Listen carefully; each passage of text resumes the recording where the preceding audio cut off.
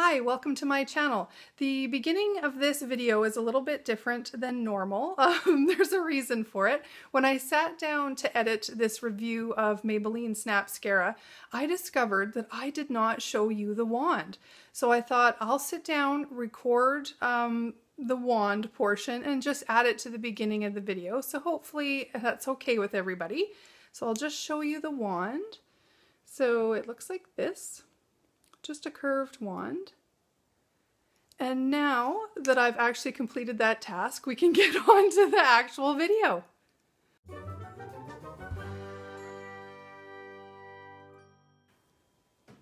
Hi, welcome to Northern Thrifters. My name is Melinda, and today I will be doing a quick review of the Maybelline Snapscara Mascara. This is what the packaging looks like, and the outer packaging looks like this. I picked up mine in the color Pitch Black, but they do offer it in a couple more adventurous colors. I just thought black is more appropriate for me. And I will give a little disclaimer before I begin. I am not a professional by any means. I am a 43-year-old who just recently got into playing around with makeup. So, into my review. So I picked this up because I was seeing a lot of ads that were saying that it's an easy on, easy off formula and that it could be wiped off with just warm water. And I thought, oh great, I can stop all the scrubbing and tugging at my lashes if this mascara works. So it's supposed to be a highly pigmented, wax-free formula, and it's supposed to go on smoothly and clump-free. So I'll just let you know kind of my experience with it so far. It does go on very smoothly. It's not super thick and it is buildable. I've put on a couple layers on my eyelashes and it didn't clump or do anything weird. I'm not using it on my lower lashes. I don't really like mascara on my lower lashes, so there is that. And I'm not finding that it transfers to under my eye or like, you know how you get it up here sometimes when you put on mascara, you end up having to clean up here. I haven't had that so far, so that's kind of nice. It doesn't mess up your face. And it doesn't seem to like flake off after a few hours. I was thinking because it's wax free that might happen. I haven't experienced that, so that's good. And I have to say, it does come off super easy. So I do have some on right now. So my phone was just ringing, so I had to cut out the video. So there'll be a little bit of a splice here, unfortunately.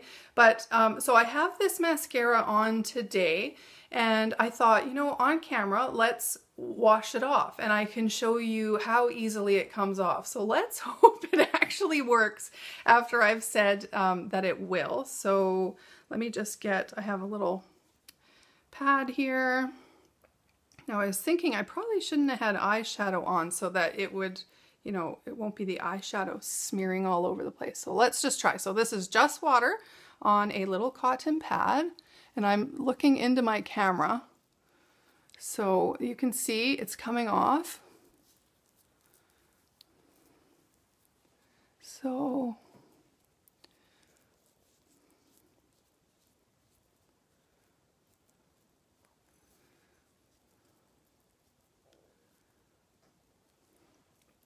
and my water has gotten cold while I'm sitting here filming, so that is probably not helping.